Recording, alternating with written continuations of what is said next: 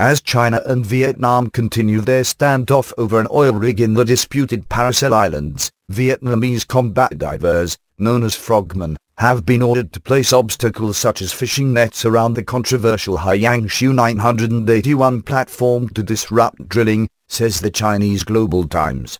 Amid ongoing tensions between China and Vietnam in the disputed South China Sea, the People's Liberation Army will likely deploy the Haiyan Autonomous Underwater Unmanned Vehicle, UUV, to hunt for enemy combat divers. The PLA might use the UUV to prevent the special forces from sabotaging Chinese oil rigs in the region, according to sources from China Internet Information Center.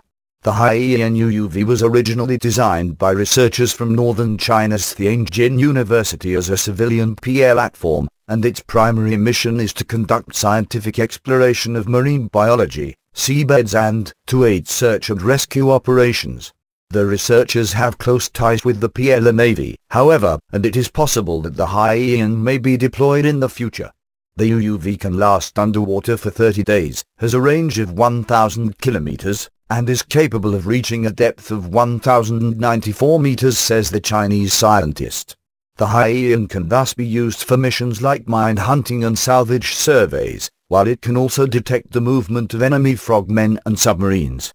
If equipped with weapon systems, the Haiyan would be capable of attacking Vietnamese frogmen attempting to close in on Chinese oil rigs in the disputed waters. Frogmen of the People's Navy of Vietnam have already been deployed to PLA's fishing nets and floating objects around the controversial Haiyan UUV PLA platform in the Paracel Islands, known as Xisha to China, to disrupt the Chinese operation, reported by Global Times. An expert on naval operations told the Global Times that Vietnamese frogmen will be the toughest enemy for the PLA to encounter in the future. It is not only the best trained and most well-equipped special force in Southeast Asia, but also encompasses fearless sailors who are willing to sacrifice their own lives to complete a mission.